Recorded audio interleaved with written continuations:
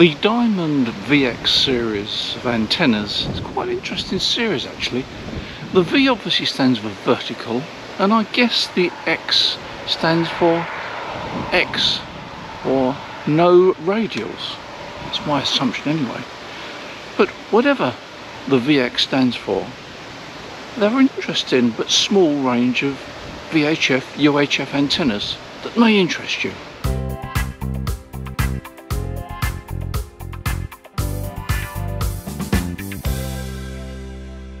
Before I start this video on the Diamond VX series, something that happened very recently which touched me.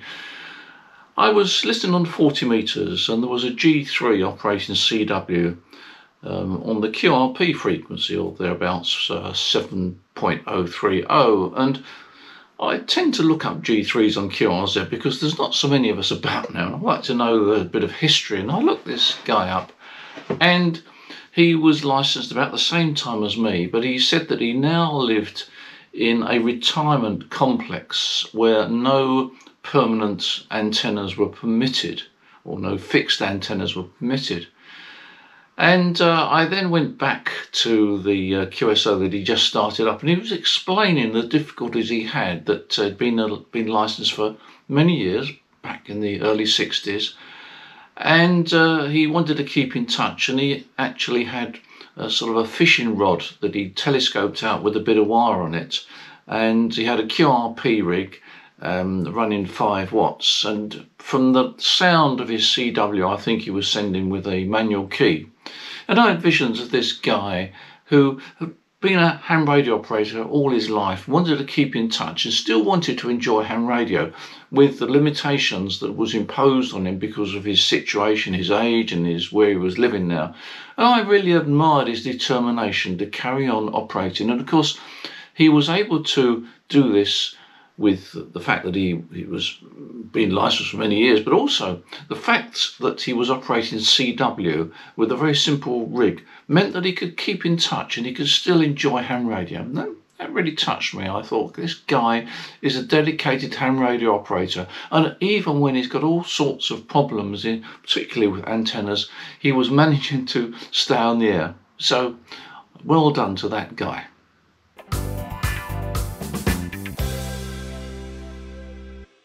The Diamond VX series, an interesting range of antennas.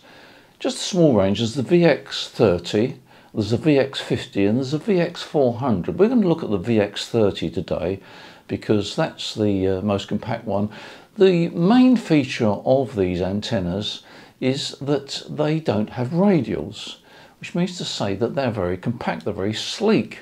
We used to say that you could put them in the boot of your car or in the back of your van or whatever you have.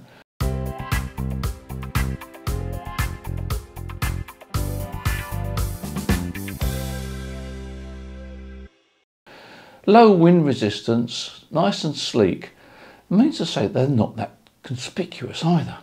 So if you're thinking of a 2 meter vertical, this might be the antenna that would suit you.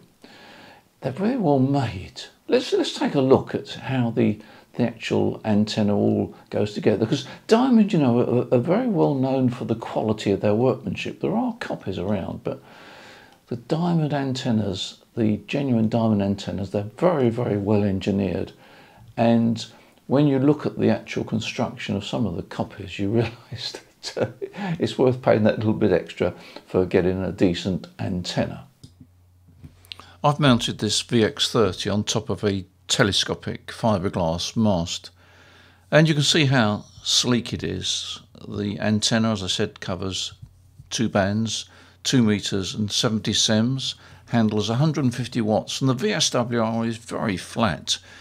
The resonant point seems to be 145 megahertz, but even at the bottom of the band at the SSB end, you're only going to get about 1.2 to 1.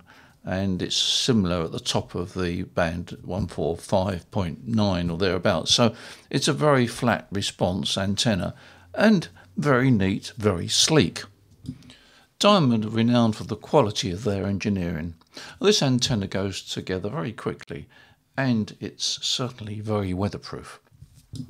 The model I'm using is the N version with the N socket, but you can have the PL version which is fitted with the SO239 socket. The mast support system comprises a collar, and you feed the coax through this collar to the base of the antenna, and once that collar's attached to the antenna you've got a waterproof connection there. You first need to pass the coax feeder through the alloy mounting tube and then attach the connector to the antenna. This also acts as a weather protector, and you slide it up to the antenna and fasten it with the bolt provided. 2 cast alloy brackets are provided, and you need to slide those up and space them on the mounting tube. That completes the assembly, and there's 2 U-bolts provided which will accommodate masts up to 2.5 inches, so no problem there. And here's the antenna mounted on the fiberglass telescopic mast that I was using for the test. The gain on 2 meters is 2.15 dBi, which effectively is the same as a vertical dipole, and on 70 sems it's 5.5 dBi, so you've got around about 3 dB gain over a dipole on 70 sems. Interestingly enough, there's also a tri-band version of this antenna. It's called the VX-4000, and that gives you 2 meters, 70 sems and 23 sems. So if, for example, you've got something like the ICOM 9700 transceiver, then you could have a simple vertical that will work on 3 bands. It's the same size, same physical size as the VX-30. I'll put it up on the screen now. We can just have a quick look at the what the gain is on 23 sems. And here you can see that on 23 sems you get 9.62 dBi. What's that? That's about 7 dB gain over a dipole. Strangely enough, there's a smidge more gain on 2 meters and 70 sems, but the antenna is the same length, 1.3 meters, so it's an interesting alternative if you're interested in 23 sems.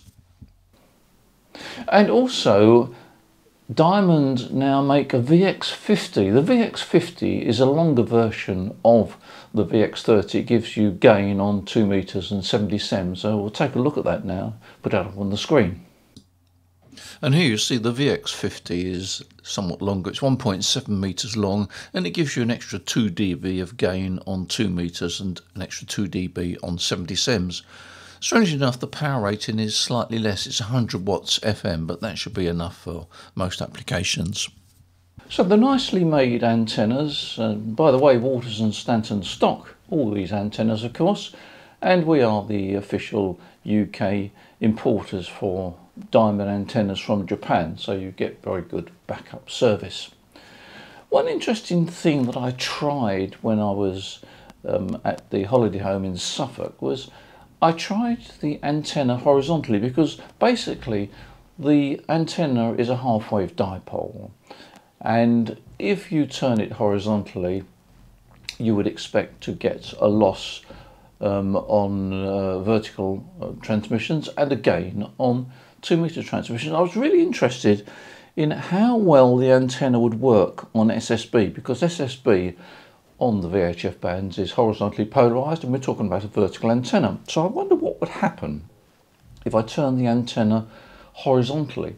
And to my surprise, the improvement was not as great as I expected. It was no more than around about 6 or 7 dB, or in other terms, the loss on a horizontally polarized signal would also be around about 6 or 7 dB. Now, that was less than I anticipated. Grant you, it wasn't a very carefully sort of documented, or the test wasn't carried out very carefully, other than rotating the antenna in the horizontal position and back into the vertical. But the difference was only about 6 or 7 dB, which surprised me a bit.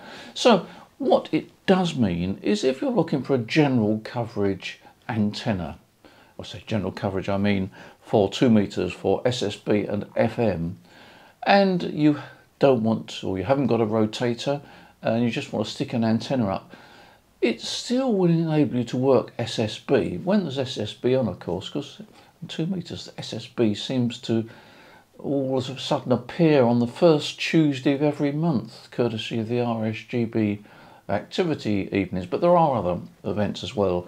But anyway, the point is that if you want to operate SSB and you can't afford, can't justify a rotator, you can stick this antenna up and you should be able to work some interesting SSB contacts as well as your regular FM contacts. So interesting.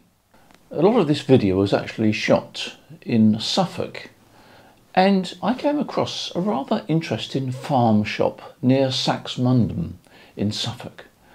An incredibly large array of foodstuffs, deli, fresh vegetables, all sorts of foods that you would not normally see in your supermarket. So if you're near Saxmundham, have a look at the Friday Street Farm Shop. Very interesting. Not so sure it's that healthy, unless you stay in the vegetable department, of course.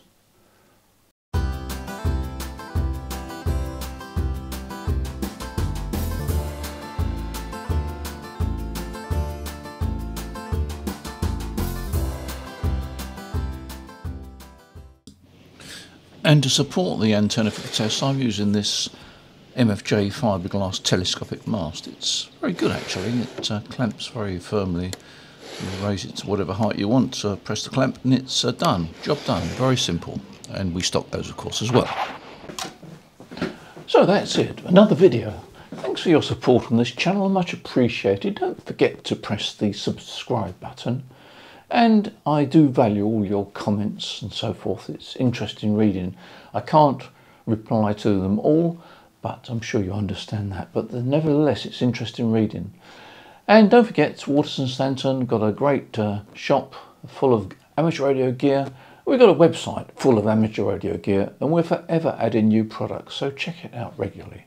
In the meantime, once again, thanks for your support. You take care, and as usual, I'll see you in the next video. Bye for now.